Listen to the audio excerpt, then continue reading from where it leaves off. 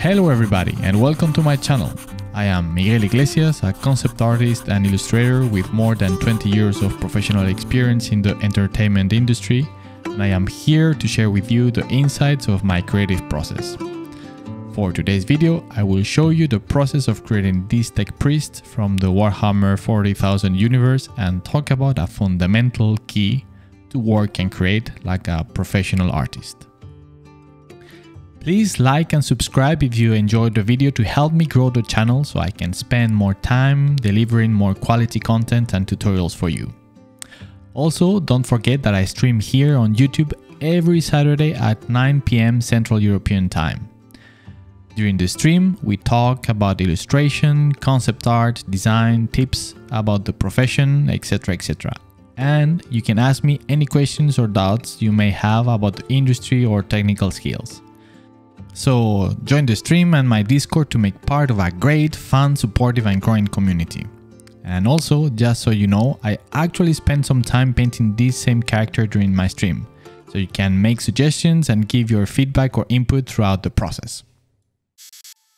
Alright, let's start with the process of this character and introduce this key fundamental you must use if you want to start painting and creating as a true professional, or at the very least as a pro. Many people think that to be a pro, to reach a level to become a professional artist, the most important thing is to be technically great.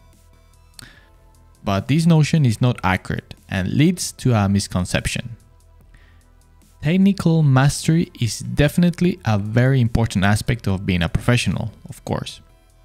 It is a must.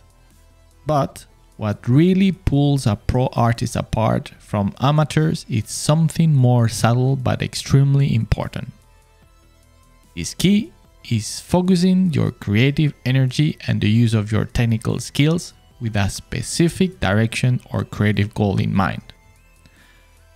Doing things blindly and just for the sake of doing something so-called cool or good looking is for the most part a sign of creative immaturity and amateurism. If you want to start creating as a professional artist, you must create with a purpose, focus, and direction. It could be from a narrative point of view, for example, what we could call the subject matter. What is it that you want to say with your piece? Or from a more purely design point of view, where you need to focus on solving some specific problem with your design work instead. But bear in mind that these two, the subject matter and the design work, do not exclude each other, and you can combine both in your focus for your piece, depending on what is it that you are creating. Another important thing to be aware of is that the subject matter or the design goal you may have for your piece don't necessarily need to be very complicated or pretentious in order to become great. Sometimes the more simple they are, the better. But the key is that they need to be clearly defined from the start so you can focus your creative energy toward those goals. Now, since there is no better way to explain things than with a good example, I will use the process of creating this character to illustrate these ideas. Okay, while I'm filling the background for my piece, let's go through the narrative and design goals for this character illustration that will help me and funnel my focus throughout the whole creative process. So, I will create a tech priest of the cult Mechanicus from the Warhammer 40k universe. So I will put here a little bit of context and background on the lore. The religion of the cult Mechanicus values knowledge and the technology it creates above all else, and views the final embrace of technology in the form of a purely mechanical existence as the ultimate destiny for mankind's evolution. My motivation to create this character was how interesting I find the idea behind this faction regarding their obsession with cybernetics enhancements and how it creates many unsettling questions regarding what is the limit of these enhancements until you cannot call them human any longer. to the point where they start looking like very creepy cybernetic monsters. We can say that this is going to be my main focus for this piece. The key element we have been talking about is going to be to represent in some form the uneasy feeling created as a result of heavy cybernetic enhancements and leaving an open question about how far you can go until you can no longer consider the individual a human. Not sure how literal or subtle I will go with the key idea for the piece, but at least this will be the initial foundation from which I will be constructing this piece. Now, let's look at other relevant ideas that will help me explore and expand this concept and give the character more context and make it more believable. Since this character is supposed to be a priest of this religion, I must ensure to portray some of its defining traits in its visual design and elements. The most important of these is the replacement of body parts by a myriad of biomechanical and cybernetic enhancements and prosthetics. I also must ensure he looks like a priest, right? When I started, I also decided that I wanted him to be some sort of herald or messenger, but of not a very high status.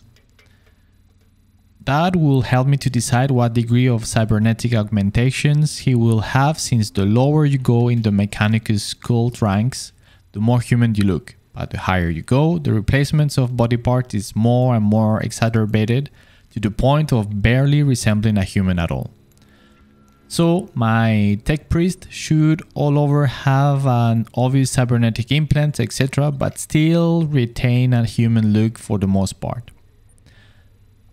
The position as a herald or messenger would also help me to establish certain elements in his design that would help to establish a certain level of context and purpose on his look. With all these ideas in mind, I can start the process with the focus on this general direction, knowing that it is clear enough to guide my creative process, but still open enough so I can explore and choose many different approaches. So, as you may know if you have been following me for some time now, every time I start a character, if I can, I will start with the head and face.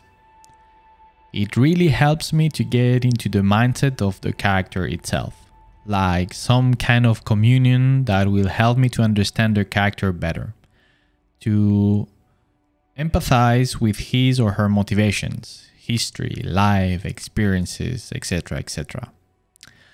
So I am thinking of the face of a mature man getting into the late 50s. At this point, I just want to construct the head merely as a foundation. It will be the human foundation upon which I will start to modify and add cybernetics. It will also help me to establish the lighting for the whole piece. At this stage, I don't need to go into details, and leaving the head quite rough is more than enough. Now that the whole face is done, since I have no clear idea of how I want to represent the cybernetics, I can start exploring several alternatives. One thing I know is that I want to give him a very shocking look by playing around with the anatomy, to remove some of the key human features, but still retaining a minimum level of his humanity. For that, I tried to replace the lower jaws with some exposed bones, but I thought it was not enough. On the other hand, I liked how it exposed the inside of the throat and mouth. And on that note, I always thought that as soon as you remove the lower jaw to any face, it gives a very creepy look, since it takes away the key part of what defines and constitutes the anatomy of the human face. So I decided to remove altogether the lower jaw, exposing even the spine, giving him, in my opinion, a very shocking look. And I was very pleased with it. So I went forward with it, trying to see how I could expand this idea. Are there cables hanging from underneath the upper jaw? How would he speak or breathe? Or would he use a speaker attached, replacing the lower jaw, for example? I tried several ideas, but none convinced me 100%, so I decided to leave it for now, since I was happy with the results so far, and I moved to construct the rest of the figure and his pose. Since he is a priest, I must give his attitude and costume an air that communicates that to the audience. The priests of the cult Mechanicus wear long robes that they commonly use to hide highly modified cybernetics enhancements underneath. So he should definitely wear one. And on that note, the priests of this cult also wear a very iconic big hood over the heads. But since in my case I want to give the head some protagonism by showcasing his creepy augmentations, I decided he will not be wearing one. And this is a good example of how having some clear initial directions of what is your main focus for your piece helps making certain creative decisions that otherwise you would not even consider making in the first place. Another consideration I make at this point is that since he is not only a priest, but a herald or messenger, I should pose him with certain level of solemn attitude, or maybe as he would be addressing a crowd or announcing the arrival of somebody important. Right from the beginning, I wanted him to be holding a big staff. This is an element that would underline very strongly the idea of a priesthood, but also at a certain level of dignity and gravity that would suit the character very well, in my opinion. Once again, at this point, my main focus is to find a pose that works well with my idea. I first thought he could be holding some sort of data slate or book with his left hand, as some sort of repository of knowledge or where he keeps the message he is about to broadcast. But even though I liked this idea, I felt it became a little underwhelming for his role as a herald. I felt that this position demanded a pose a little more theatrical and dramatic. In the back of my mind, I had this image of orators from the ancient Roman Republic giving speeches to the Senate or to the crowd at the forum.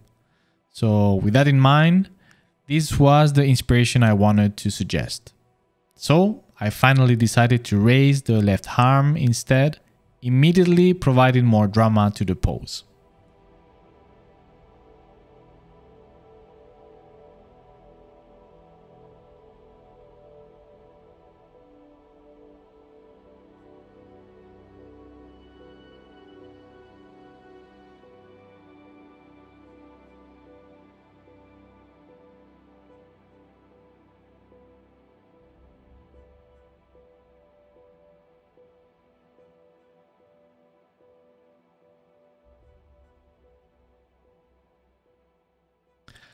At the same time, I'm working on adding elements to the character's body that will help underlining this aspect of cybernetic enhancement.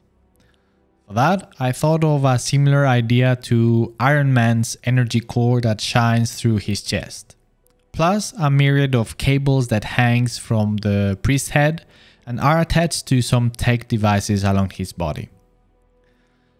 While working on these elements, I came back to the idea about how he communicates if he has no mouth or throat to speak with. Then I had this idea that maybe there could be a cord or cable that descends from where his mouth would have been and gets attached to the staff that he uses as a mobile broadcasting device, some sort of megaphone or loudspeaker. I really like this idea since even though it would not be very practical in real life, it managed to add this element of madness, dark and creepy mood so iconic of the Warhammer 40k universe. I also start exploring what he is carrying on his back, some sort of generator, backpack, etc, etc. From this point, I spent quite some time trying to define all these elements and come up with some designs that I will be happy with. I decided to add, attached to the backpack generator, one of these super iconic servo arms. Something very fitting, especially considering we are talking about a priest of the Mechanicum, right?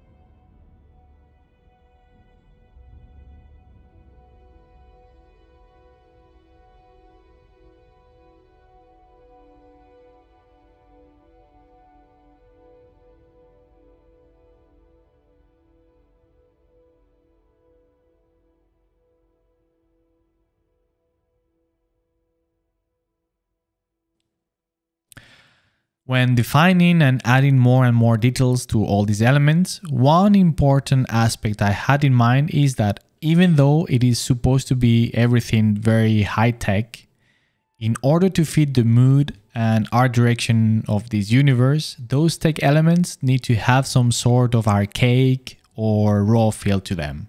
That was part of the reason I spent quite some time during this phase of the process.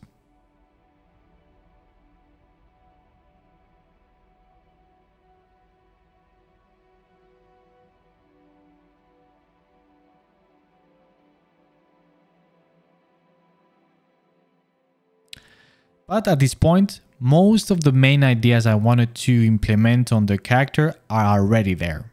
So most of the work forward is about polishing and defining what I already have, except some few elements I will be adding, like the omnipresent serval skull or the hologram displayed from his left hand.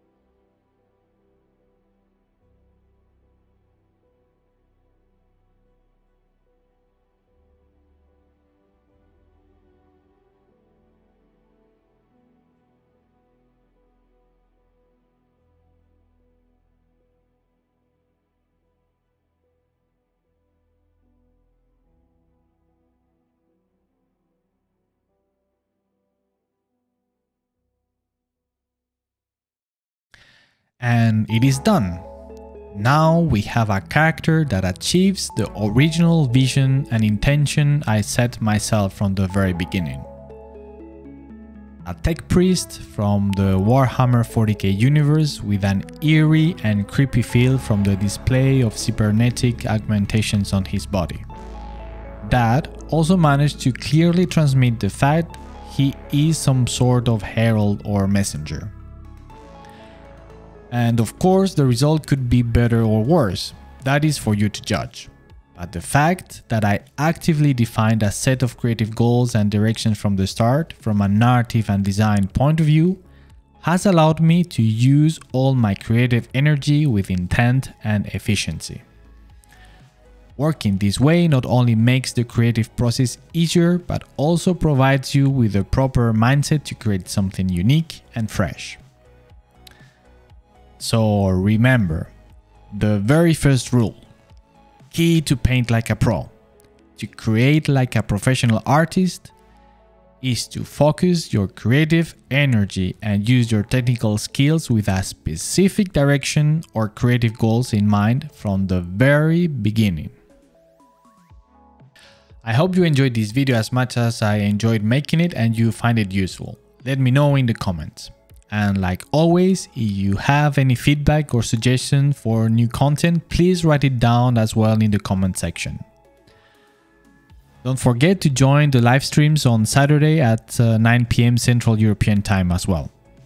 And please leave a like and subscribe if you have not done it yet.